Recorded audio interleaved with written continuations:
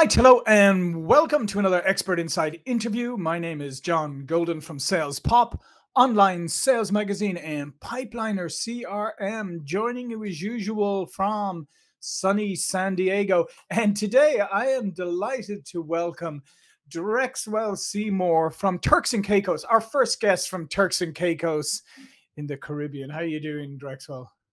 I'm well. I'm glad to be here today, and thank you for the opportunity to be on your show. Absolutely. And Drexel is the author of Rise Up and Take Your Position. And what we're going to talk about today is finding your purpose. And I think this is a great subject, Drexel, because I've had so many conversations with people, and purpose comes up all the time about the need to find purpose and how purpose really is the fundamental or foundation of people's success in life, whether in business or in their personal life.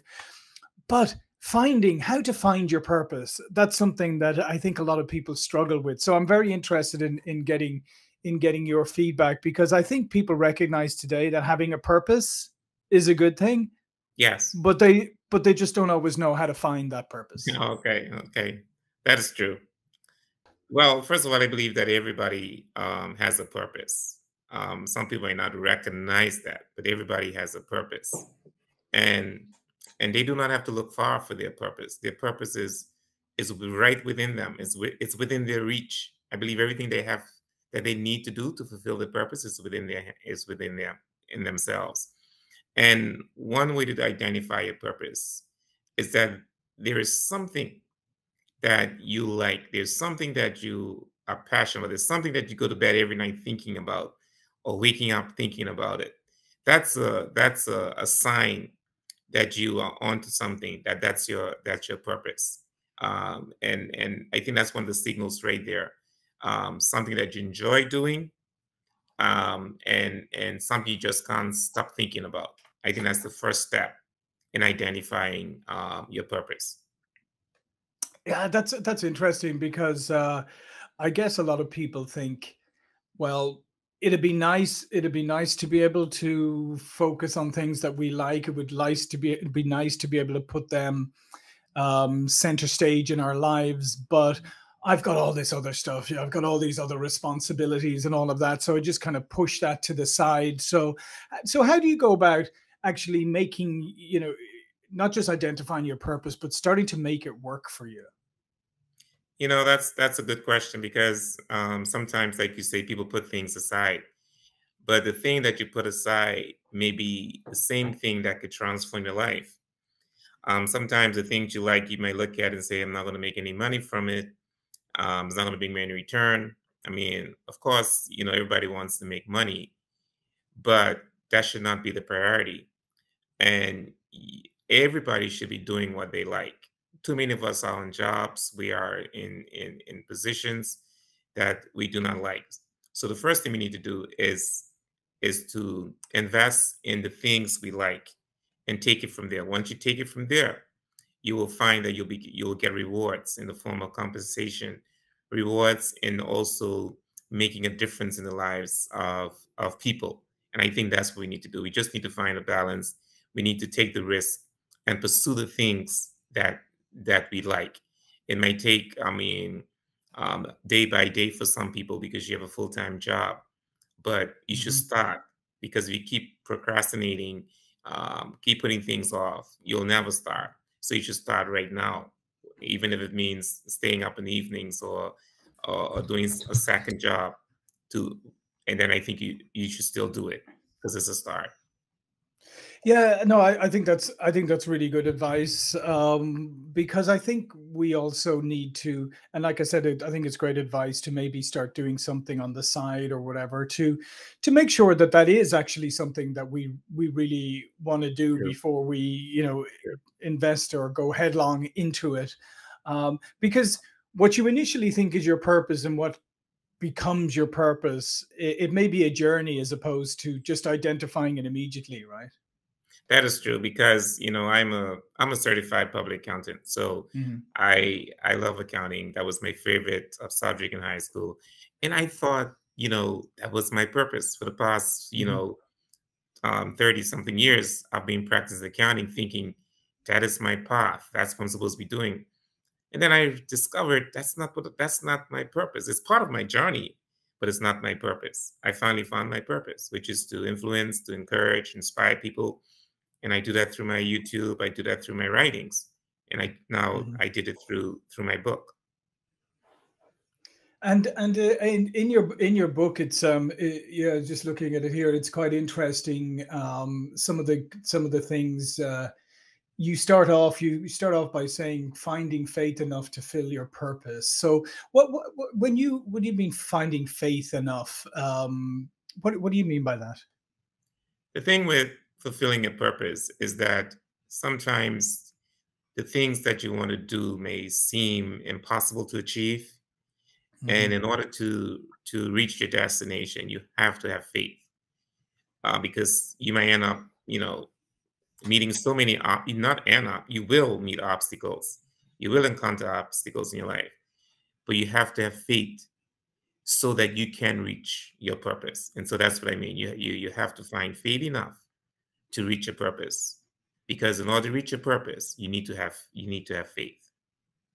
Yeah, and it's interesting, like the faith, because sometimes that feels like all you have, right? When things aren't going your direction Absolutely. immediately, and and being able to, to be able to have that faith and focus on putting one foot in front of the other, because at the end of the day, every journey is one foot in front of the other. And I think sometimes we True. maybe we'll say, oh, this is my purpose, this is what I want to do, and it's big and it's grand, which is fine, which is great, but then you get paralyzed because it seems so far away, Hmm. and that you have to draw back and say, okay, I need the next best step towards it.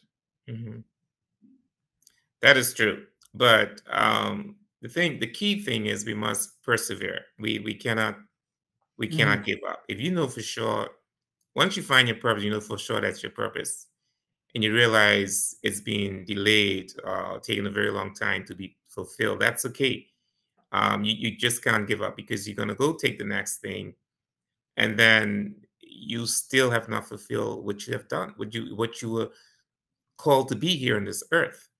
And so whatever it is, you just need to keep at it, keep pushing it, keep doing it. Don't give up, and don't settle for less. Just keep pursuing it, and eventually, I'm telling you, it will come to light. Mhm. And I guess the other thing, and I think this is something that you focus on in your book as well, is, I mean, you mentioned faith. The other part, I mean, is faith, obviously, is belief, is that you can do it, because there's plenty of, we're very good at finding evidence for ourselves to prove that we can't do something. We're fantastic at that. We can find tons of reasons why we can't do something. It's much harder to find the reasons why you can do something, and I think that's the important part. And you have a whole chapter around can do.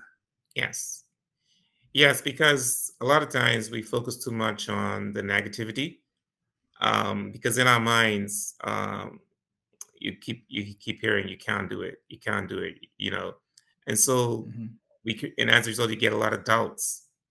In order to remove these doubts, you need to believe that you can do it. Because in our minds, in this world that we face, is always going to be positive, is always going to be negative. And sometimes the negative seems to outweigh the positive. And because of that, you're not going to pursue the things that you're supposed to do if you weigh so much on the negative. So we have to recognize there will be two different mindsets, one positive, one negative, or someone say one good, one evil. Mhm.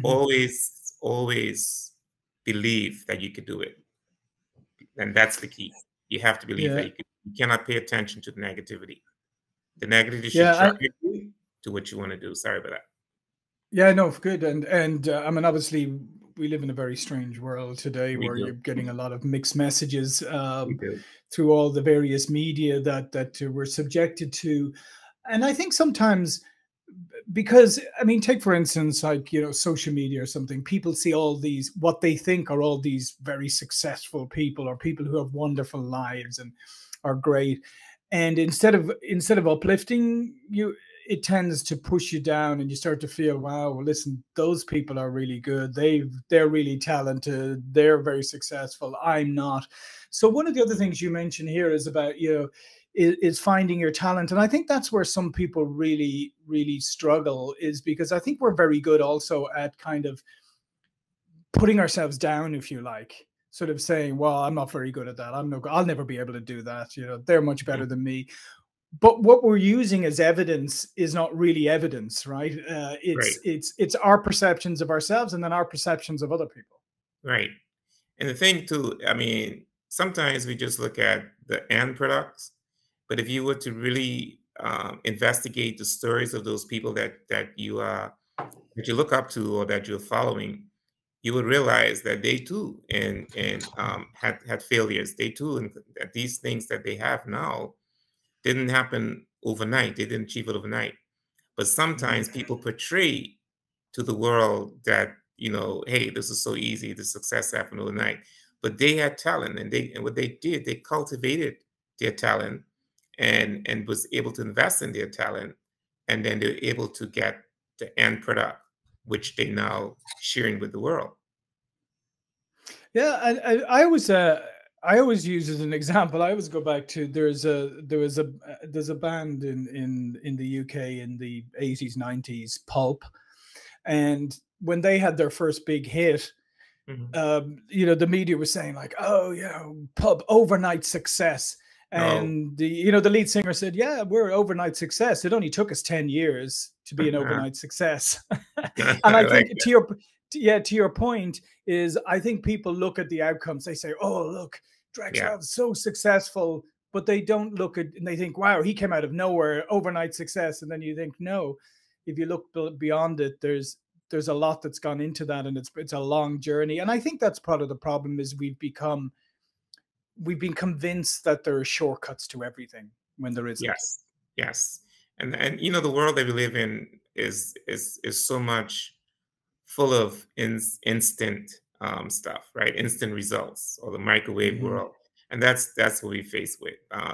We and the thing is, even some of the ads that people um, play and produce, it gives you the impression that things can be done instantly. Of course, there's some things that can be done Hmm. instantly, but the truth is, everything takes a process. Everything, and that's what we need to realize, that in fulfilling your purpose, in cultivating your talent, it will take some time. And I don't know, time to you may be different time to me, but time is a key factor, and you have to have patience until you're able to complete your purpose. Yeah, no, I agree with you, because without patience, you're going to bounce from one thing to another, because you're going to try one thing and it's not going to work immediately, so you're going to Right. bounce to the next and the next. But one of the interesting things is, as you also mentioned in your book, is how much failure plays in finding your true purpose, or how much failure is an opportunity. Maybe it's a signpost, it's a guide, it's something helping you. And sometimes things that you thought were failures, you look back on them and you realize that they were actually your greatest learning moments that helped propel you forward. Absolutely, and that's a big takeaway that I want people to realize. The moment you encounter failures, you feel like, okay, that's it. That's the end of your goal. You have not achieved the goal. But if we were to review stories of individuals in their lives, we'll see all of these successful people, almost every successful person encounter failure. Failure is, I know we use the word failure, but failure is an opportunity. Everything that you fail in, you can learn from it. What are the learning things? What are the takeaways from this fail opportunity, the fail business, fail marriage? What did I learn from this? And if sometimes you don't fail, you might never be successful because you don't Mhm. know what to do. But the failure allows you to not repeat the same mistakes you make. I hope you wouldn't repeat the same mistakes. But these are is a learning tool for you. So it's an Yeah, no, opportunity. 100%. And to your point is, there's a friend of mine who had this, a friend of his who was a very, very successful person. And in his office, he had two things on the wall. He had his Harvard MBA Mm, and he had his first Chapter 11 bankruptcy mm, uh, uh, framed on the wall. And my friend asked him, said, which of these two did you learn most from? mm. And he pointed immediately to the Chapter 11, to the bankruptcy, not the Harvard MBA. The bankruptcy was what taught him the most. Yes, I believe that. I believe that because a lot of Yeah. things you're taught in school, it's not the same thing that you get in the real world. And when you encounter all these stresses for life and all these failures, that's when you really learn. Of course, you get knowledge and stuff while you're in university, but the actual experience from Mhm. failures is even greater. Now, of course, nobody sets themselves up to fail. Nobody wants to fail, but failure will take place in our lives, and we learn from it. And then, what do you say to somebody who says to you, "Yeah, Drexwell, this all sounds great, but I don't have a purpose. We not everybody has a purpose. It's great that you do, but I don't really." What would you say to somebody who says, "Well, I don't really have a purpose." A lot of people think they don't have any purpose. I know for many years I thought I didn't have any purpose either. But over years I discovered that when we all came into this world, we are not a mistake. That we didn't just come into this world just to be in this world. Everybody in this world is here for a purpose. Nobody is a mistake. And you need to recognize that. The problem is a lot of us are comparing ourselves to other people. A lot of us don't have the patience, and a lot of us think very little of themselves, and so they think that they have no purpose. But everybody has a purpose, and that's why I wrote the book. That's why I have these shows, because I'm one of those individuals who I didn't have a purpose, and now I know.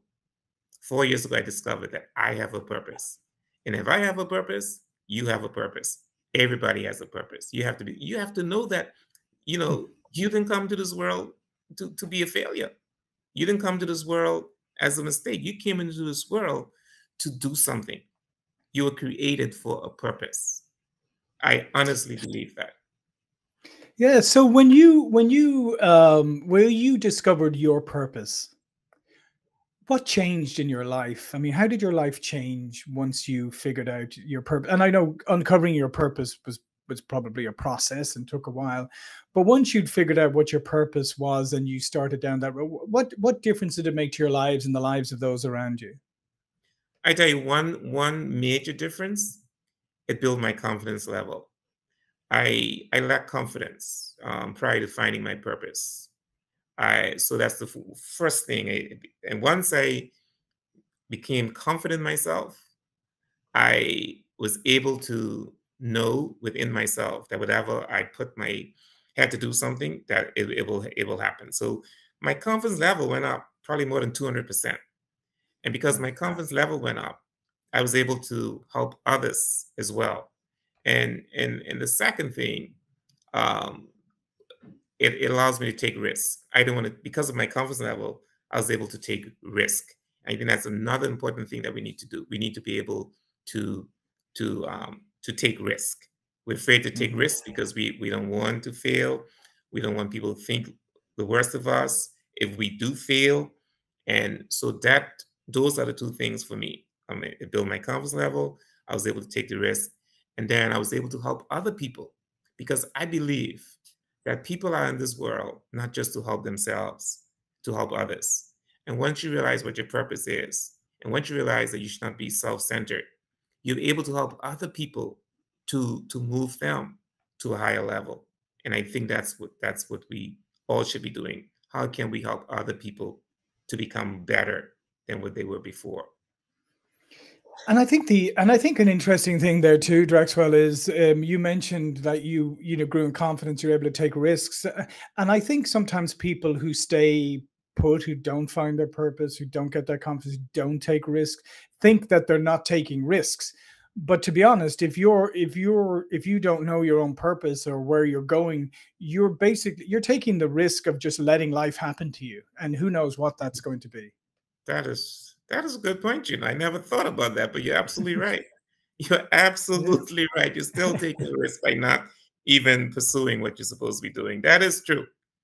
I like Yeah, that. I was call it like a sort of outsourcing your future to fate, Yeah, which I not like that. faith to fate, Yeah, yeah, because I like that. that's a big difference. Well, Yeah, listen, Drexwell, this has been really interesting. All of Drexwell's information will be below this video. But before we go, Drexwell, please do tell our audience a little bit more about you and what you do. sure. Well, thanks again, John. I appreciate this opportunity. So I'm a certified public accountant. I've been one since 1992, and I established my accounting firm in 2013 right here in the beautiful Turks and Caicos Islands.